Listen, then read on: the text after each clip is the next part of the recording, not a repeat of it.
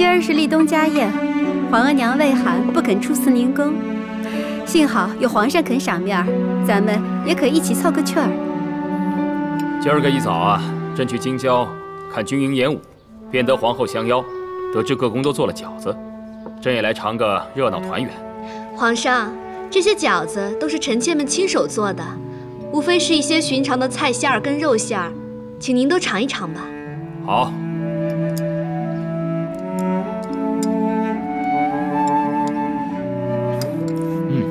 甚好啊，手艺不比御厨做的差。皇上，臣妾不会包饺子，所以只带了一壶玫瑰花瓣酿的醋。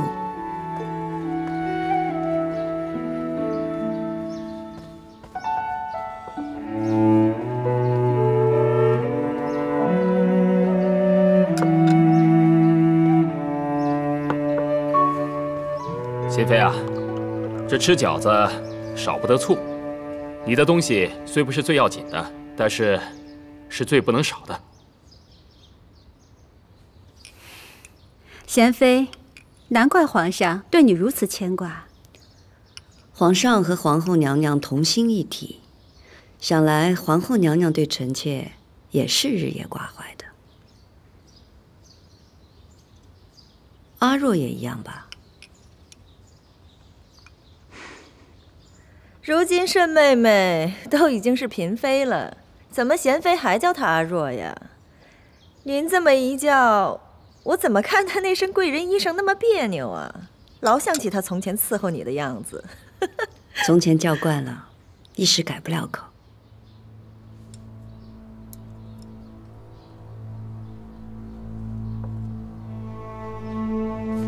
好，慎贵人，你是该饮酒尽兴。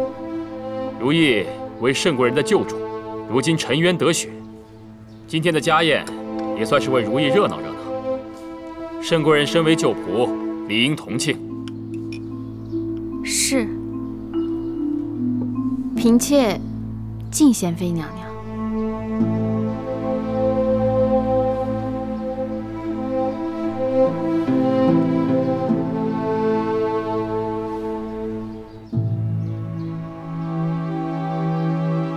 好，慎贵人，看你为贤妃如此高兴，朕也高兴。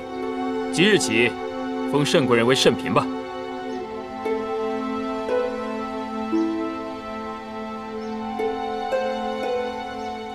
皇上，您这般骤然封嫔，也太轻率了吧？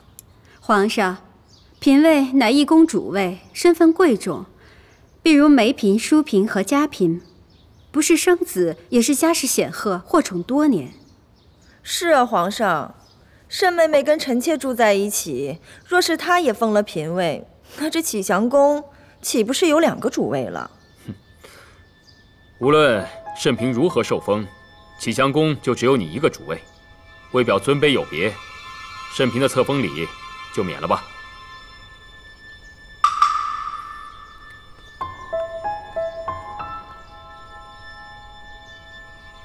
是啊，嘉嫔妹妹生了皇子，同是嫔位，也是有高低之分的。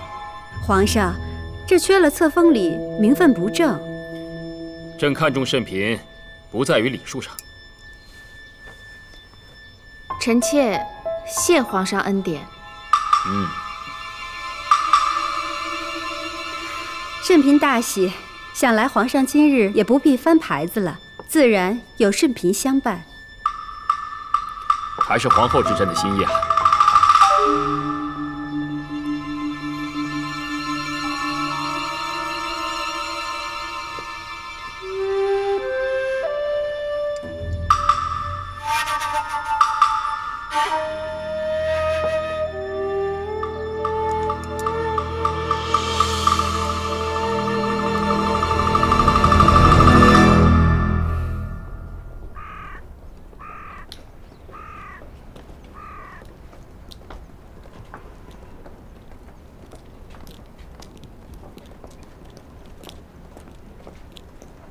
站住！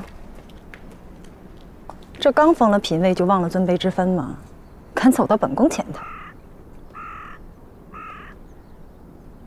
姐姐是嫔位，我也是嫔位，大家平起平坐，谁又比谁高贵呢？本宫是皇四子生母，乃嫔位之首。你一个贤妃的婢子出身，也敢跟本宫提平起平坐4个字？为着您的旧主贤妃出了冷宫，皇上才赏您这个嫔位。其实想想也不对，当初是您揭发了贤妃娘娘毒害梅嫔与宜嫔的皇嗣，可今日皇上却金口玉言说贤妃娘娘蒙冤。依奴婢看，这封赏嫔位，怕是在打您的耳瓜子。贱婢！哟，没想拜把子都是奴才，何苦打起自己人来了？立心，这一巴掌你就受着，也跟人家学学是怎么爬上皇上龙床的。奴婢可不敢背着主子偷偷勾引皇上，更不敢背弃诬陷主子。不管奴婢挨了慎嫔多少巴掌，奴婢都学不会这些下三滥的本事。主，你敢打我？这一巴掌是教你学乖。程宠这些年早忘了自己是怎么爬上来的吧？敢跟本宫无礼，也想想你有多少本事。我自有皇后和贵妃做主。是吗？那就看看这宫里有几个人瞧得起你。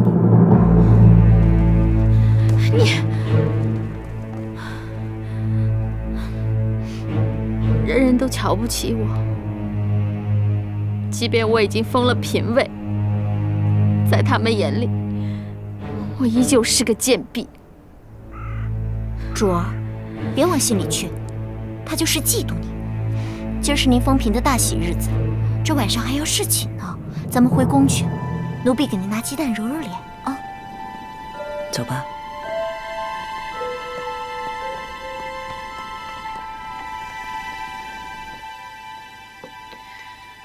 阿若这几年，看来过得也不痛快。集恩宠于一身，难免招怨。再说，他当初是怎么样卖主求荣的，大伙心里都有数，自然是瞧不起他。荣华富贵自己求的，欺凌羞辱也得受着呀。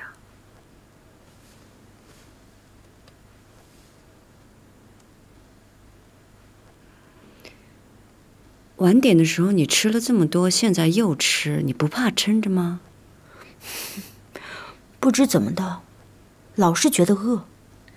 你吃那么多，肚子越发大了。反正呢，这身子是见不了人了，不多吃一点，怕亏了孩子，那样更不值得。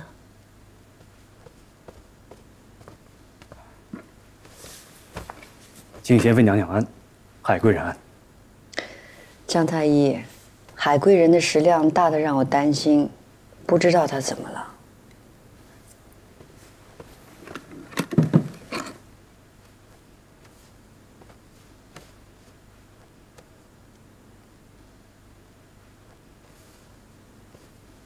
海贵人胃口大好，胎气安稳，无妨啊。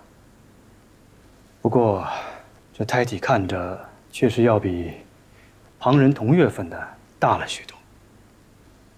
主儿，安胎的药得了。行了，先放旁边晾一会儿吧。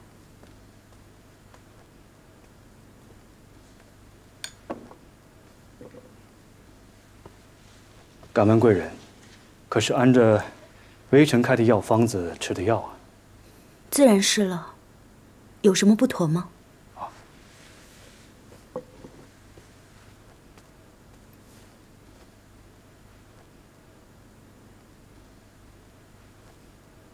这味道不大对，五父，可否把药渣拿来，我瞧瞧？就在外边呢，小的这就去拿。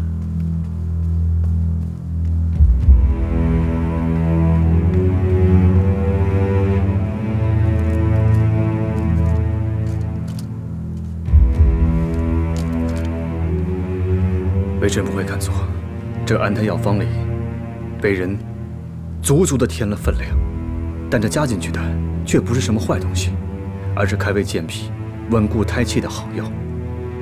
只不过，比微臣开的量多了些。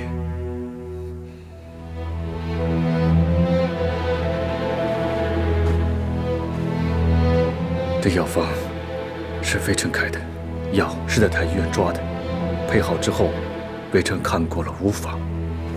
主明家，奴才从太医院领了药来，就小心谨慎，从煎药到端到主跟前儿，都没有旁人插手啊。这安胎组方被人调了比例，这药性便会偏重于稳固胎气。贵人本就气虚，吃了这样的药，龙胎虽无碍，可是这母体身上的精血就会被胎体所吸收，母体会变弱，龙胎过壮。等到生产的时候，贵人恐怕要吃苦头了。